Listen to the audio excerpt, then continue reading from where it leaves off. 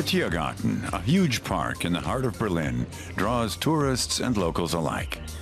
The Victory Column can be seen from miles around. Kerstin Flügge takes guests to see these and other attractions on sightseeing tours in her 1969 Mercedes convertible. The special feature is that you experience the city in its entirety in an open-top vehicle. You enjoy a panoramic view and you don't have a roof or pillars blocking your view. You get a completely different impression of the buildings and the city's beauty. Kerstin Flügge tailors her tours to meet her guests' wishes and meets them at their desired location. Ellen Bell and Werner Baumgarten are waiting at the Brandenburg Gate. The couple from North Rhine-Westphalia have been wanting to visit Berlin for a long time. I'm thrilled to be here in such a nice car in Berlin. It doesn't get any better than this. They head off to explore the nearby government district. En route, they pass by the Holocaust Memorial and the Soviet War Memorial. Then the Reichstag comes into view. The German Parliament's glass dome was designed by architect Norman Foster. The Reichstag, the seat of the German Parliament, was opened in 1905.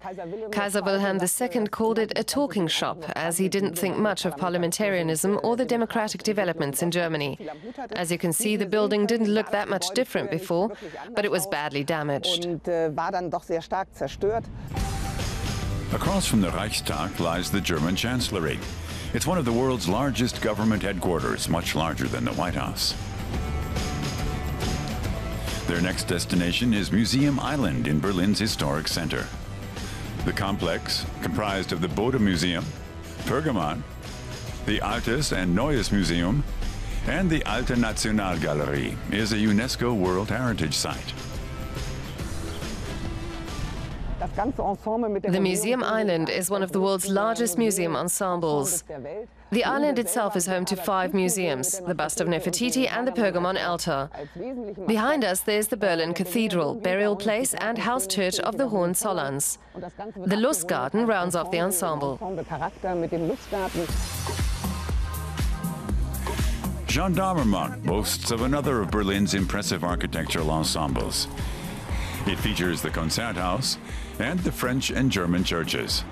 The square is one of the prettiest in Germany. Kerstin Flügge is next headed for Checkpoint Charlie, the famous crossing point in the once divided city.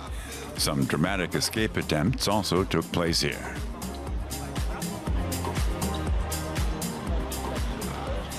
It's regrettable that the city still hasn't revamped this place. They can't agree on what to do with it, as what occurred here happened at a very sensitive time. It was quite traumatic, especially for Berlin residents. No visit to the German capital would be complete without an original Berlin currywurst. Herta Heuwer is credited with inventing this curried sausage back in 1949. The secret is in the ketchup. There are different varieties in the city, but this is a good place to take a break. Opinions vary as to where Berlin's best currywurst can be found around the city, but this one's pretty good. It tastes great.